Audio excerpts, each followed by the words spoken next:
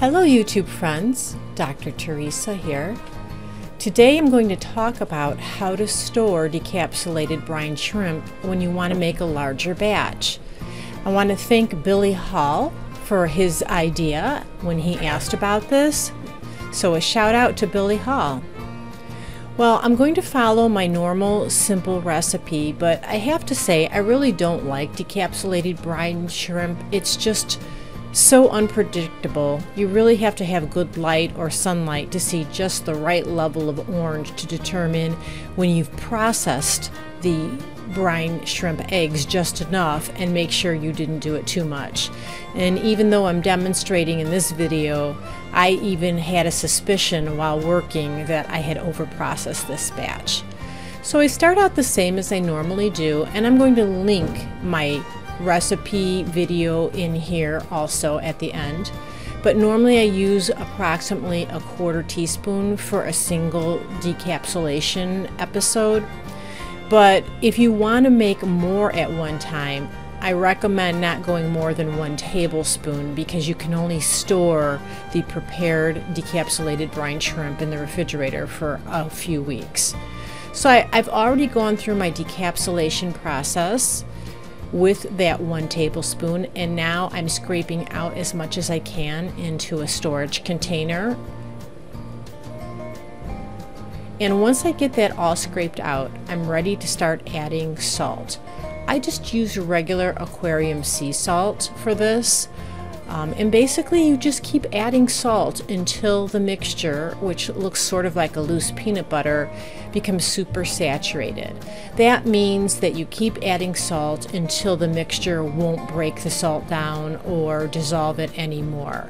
So that took me about 3 or 4 minutes to keep adding salt to levels where it got to this point where it's starting to get kind of thick and chunky looking, and you can see that the sea salt really just isn't breaking down anymore.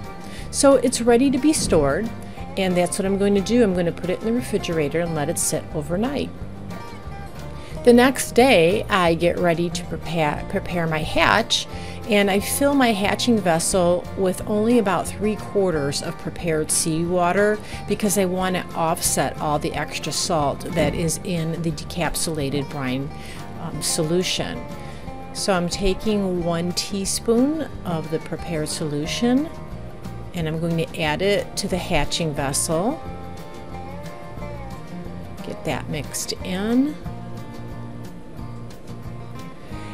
And then I'm going to offset that extra salt by adding regular tap water with no salt added to it, and filling it up to my normal fill line, which is that elastic band that I use to hold the hose in place. Now I'm ready to put the lid on,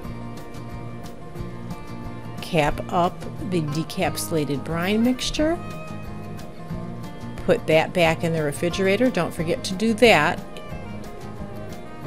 And then getting my hatcher hooked up to the air line and my light turned on, and letting it go for about 24 hours as I normally would.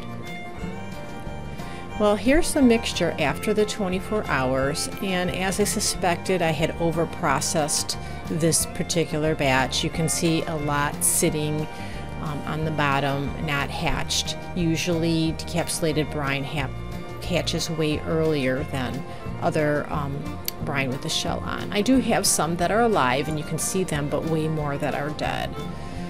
But in general, you can see that this process works. It is successful. You can store the decapsulated brine solution for up to a couple of weeks in the refrigerator. But honestly, I find it just less tedious to hatch out brine shrimp eggs the traditional way. Well, I hope you found this video helpful and useful. I appreciate you watching. Please give a thumbs up if you liked it, and don't forget to subscribe. Take care, and hope to see you next time.